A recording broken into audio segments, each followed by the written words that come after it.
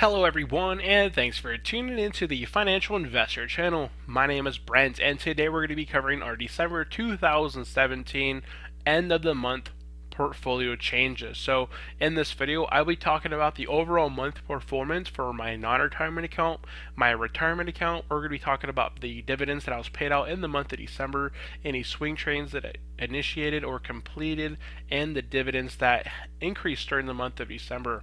Afterwards, I will be going in and taking a look at my complete portfolio, how much my non-retirement account increased over the last 5 months that I had ran it, and then my retirement account, how it had changed over the last few months that I had initiated it, and then taking a look at my full dividends for 2017, and then take a look at my dividends going into 2018, where they will be, and then what the game plan is for the future in 2018. So we will be taking a look over at Market Pro, which is my Merrill Edge professional tool. So I'll be kind of showcasing a little bit out of there.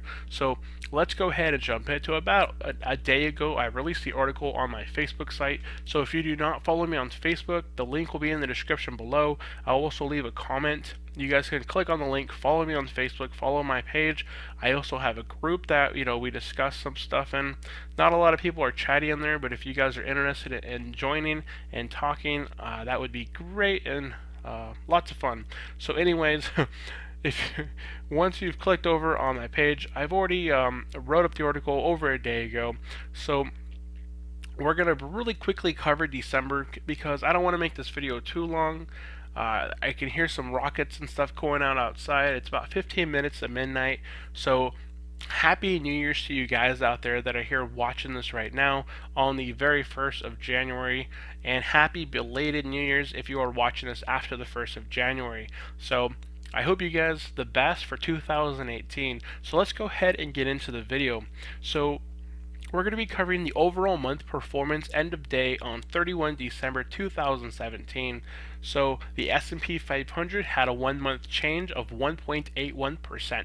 Very good. The Dow Jones had an increase of 3.25%, so just about double the S&P 500. The Nasdaq had an increase of 1.16% for the month of December, and then my F&I portfolio trailed right behind the Dow Jones with an increase of 2.99%.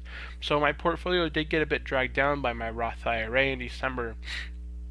Now, we're going to jump right into the portfolio update. So my non-retirement account is sitting right at above 59,409.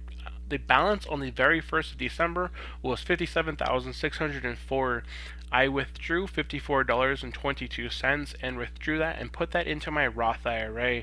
I was paid out $180.71 from my dividends in December, and then the appreciation you can see here in the month of December, my non-retirement account had an increase of 3.23%, and that was about $1,678.41. So here is so how I like to do it on here is this is my complete retirement portfolio. This goes into the shares of each stock that I currently hold in my unit cost average. So here you'll see that AbbVie, I have 21 shares of AbbVie. I bought them at $71.75. That is my average cost per unit. Now AbbVie, if you look them up right now, they are sitting at, let me quickly look them up, they're sitting at $96.71. So you can see that was from my buy-in that I bought the stock, I am up 34.78%. So that is what this lane means here. So since I bought the stock, how much am I either up or down?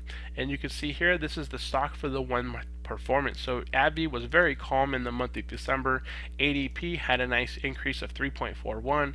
Colgate had an increase of 4.85.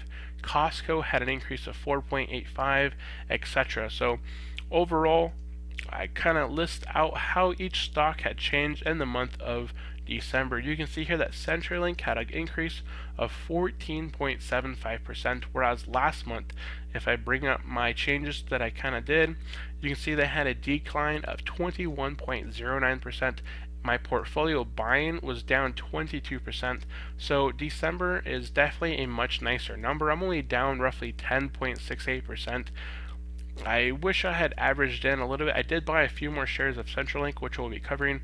You can kind of see Edison, I made one buy-in share because I bought them inside my Roth IRA, which I'll be covering, and they had dropped by quite a bit. So I bought another share in my Roth or my CMA account where I had some cash available, but this continued to fall. I thought I had buy it at a good buying opportunity, and I made the mistake there, but it's okay.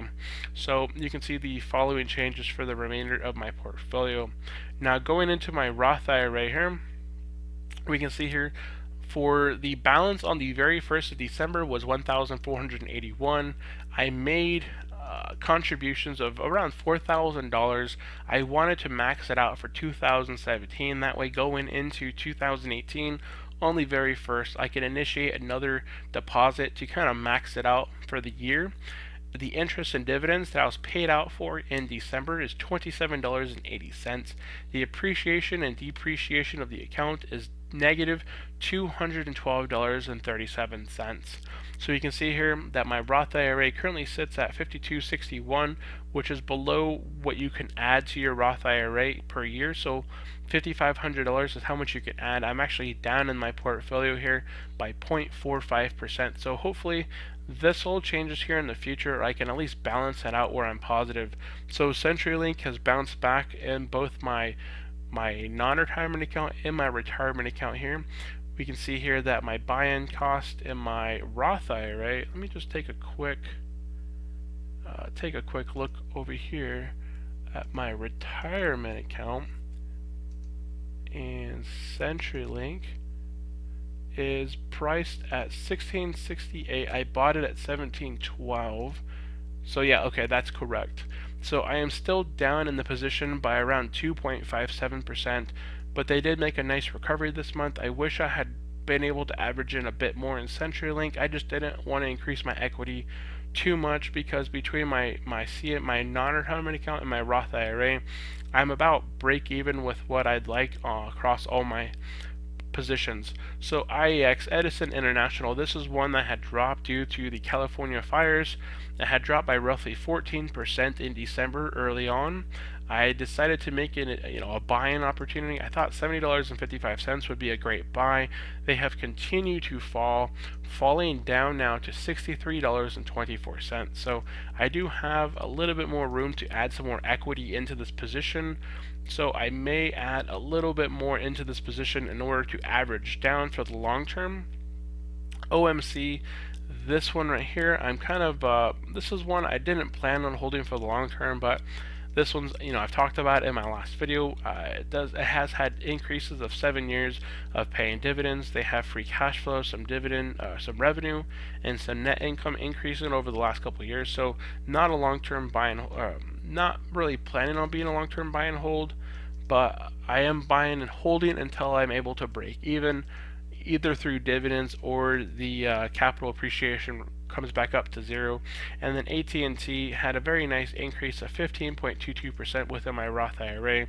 What I should have done is instead of buying these ones right here in the middle, I should have taken this money, averaged down on CenturyLink when it was available, and I could have probably nullified the loss that I had taken there, and then I could have doubled up on my equity within AT&T within my Roth IRA, and that would have been a great difference. I did quite a bit of swing trades in December, which we're going to be covering here. So the total for my portfolio is around $64,670. So the total for the month, if you took the CMA increase and you took the Roth IRA decrease, it averaged right around 2.99%. Right around that number. So CenturyLink was my biggest winner with a gain of 14.75% for the month, whereas Edison International was my biggest loser with a loss of 22.32%. In my portfolio, I am roughly down around 10% since my buy-in, so that's not too bad. I don't consider 10% being bad. I could see Edison jumping back up for sure in the future. So I then withdrew my $52.22 dividends paid from my non-retirement account and put that into my Roth IRA. Okay, so I already talked a little bit about doing this. I just did it for the readers that are reading this in the future. So dividend payouts in the month of December. So I decided to kind of split it up here. So inside my non-retirement account, inside my Roth IRA, and then the total for the both. So you can see here that Pfizer, Intel, Ford, Costco, Exxon, CenturyLink, Microsoft, Realty Income, and Entertainment Properties have all paid out dividends in the month of December. That was a total amount of $180.71 there inside my Roth IRA. I had decided to buy some more CenturyLink inside there, so they paid an additional $24.30. GCI, which is it's not telecommunications, it's a technology company. They do a lot of third-party assisting with companies. We've used them in the past. They've paid out 32 cents this year. This was a swing trade I had initiated. This is another swing trade, so both these together kind of added to the total for the month of $27.77. So between my non-retirement account and my Roth IRA, I had a very nice dividend payout of $208.48. So CenturyLink was my biggest payout this month. Between my Roth IRA and my non-retirement account, I was able to get $70.20 from them. Together, my November stock earned was $208.48 in dividend payout, which did not break my last month's record. Now, I did a whole bunch of swing trades this month in December. I don't think this is a great thing kind of going forward. I did it. I don't think it's very beneficial to do it. I definitely prefer to spend a lot more time researching stocks for the long term and buying in. Otherwise, I get stuck, or I'm buying a stock and I'm kind of holding it because I'm down in the position. And I talked about this in another video where, utilities, I don't quite understand that, but technology, that's kind of like my field. So I think going forward, where was I? Right here. I don't know if I will continue doing swing trades. I talked about it a bit, but I would rather buy and hold for the long term because I feel that I'm kind of playing with fire by trying to swing trade. I would rather just do the research, buy into a stock for the long term, knowing that this stock is going to be increasing their dividend with a very nice steady growth over the next few years. They're recession resistant. I don't have to worry about selling them. All I have to worry about is them paying me a dividend and me reinvesting that dividend back into the stock. So I did buy IEX thinking it had bottomed down after the recent 14% decline after the Cali fires, but there was still some more room to grow. So I will be increasing my dividend income for the year by $116 from Edison International. I added a few shares to my CenturyLink, so here I kind of talk about I bought two shares of CenturyLink inside my non-retirement account, so they'll be able to drop my cost basis from $18.71 to $18.67. This price per share difference, it saved me around 4 cents by doing that. Edison International, I bought one share of that. It wasn't able to average me down because I primarily bought it inside my Roth IRA. And see, these ones right here, these are just zero because these are brand new initiated trades that I made in December, and I either haven't averaged down on them or they're just fresh. And then these are my swing trades here. I marked them as swing trades, so you can see I swung trade IR, Cato, SCG, GCI, UGI, and I sold off my New York Community Bank Corp. So I did make, this is dividends per share, or difference per share. So if you take the share amount, so 13 cents here, and you multiplied it by 7, so 13 by 7 is a little over 80 cents. So that would be the trade that I made. So I made around 80 cents off the buying and selling, and then I was also able to capture a dividend. So I believe this one paid out 60 cents per share per quarter, so I was able to make 60 times the 13, which I believe was around $7. So that'll get paid out in January sometime. So while the dividend capturing is kind of fun if you had more capital, but I much more enjoy looking up stocks that I really enjoy and like, such as AbbVie, which are pharmaceuticals, Cisco, my Intel, my Lowe's, my Microsoft, Pepsi, Paychex. These are all great companies that I actually trust. And Edison International, I made kind of a bad call on this one. it's in California. You know, they have some very strict rules in California in general. So dividend increases for the month of December. Pfizer increased their dividend from $1.28 per share to $1.36. This is a difference of 8 cents per share. So Pfizer, I hold 111 shares. So this will increase my dividends. Let's see here. If I go here and open up my calculator and go down here, I have 111 shares, and I times this by 0.8 difference. So that'll get me an $8.88 increase for the year just for holding the exact same stocks. Same thing with AT&T. I hold quite a bit of AT&T here. You can see I hold 95 here and 17 here. So 95 plus 17 is 112, and then they had an increase in dividend by 4 cents. So that is multiplied by 0.04. So just for holding the stock into the new year, they increase it. I'm going to be making an additional $4.48 from those dividends. So that is it for this this section and coverage. So I do have my portfolio posted up on the Financial Investor channel. I do have a warning. You know, just because I invest in a stock does not mean that you should be invested in it. Always do your own research. As you know, I do post how much I am up in the position, so this is a good warning to other investors that I bought it at $71.75. If they're sitting at $97, $96, is it really a good buying opportunity? Probably not. That would be for you to do your own research. So here we can see that this is my dividend income for the 2018 year. So these are the stocks that I'm currently holding either in my non-retirement account or in my retirement account. The unit cost per share, the shares that I have, the dividend that they pay out per share currently, and the yield that I purchased them at. So we can see that Verizon and AT&T are sitting at a yield of around 5.51, 5.37. CenturyLink, I bought it. I'm sitting at a yield of roughly 11.57%.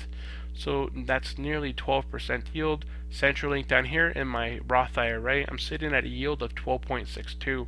So we can see that the balance or the average yield for this non-retirement account portfolio is 4.08. My annual income for that portfolio is $2,022, and my retirement account, the average yield is 6.3, and the total annual amount I'll be paid out is $273.74.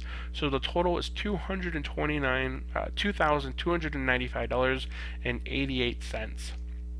And then on my my website as well, I have my dividend income here, and this shows you the dividend income that I received in 2017. So I changed to a dividend investor right around August. I had made the change from my motif investing, where I had some dividend stocks such as IP, Nvidia, Activision, Blizzard, because I had a lot of growth stocks, Amazon and such, and I had Weight Watchers and a few others. And it is midnight now, so happy New Year's to you guys out there.